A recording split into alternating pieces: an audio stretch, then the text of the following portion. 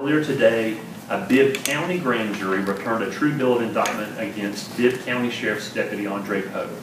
for crimes alleged to have occurred between October of 2014 and April of this year. And before detailing the contents of that indictment, I need to make clear that the indictment itself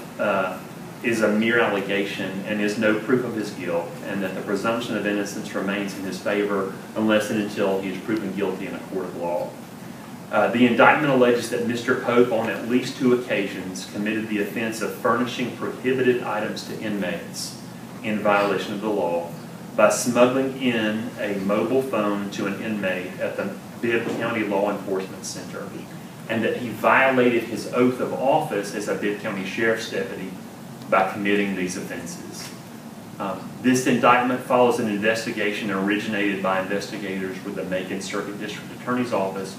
with the full cooperation and invaluable assistance of the Bibb County Sheriff's Office.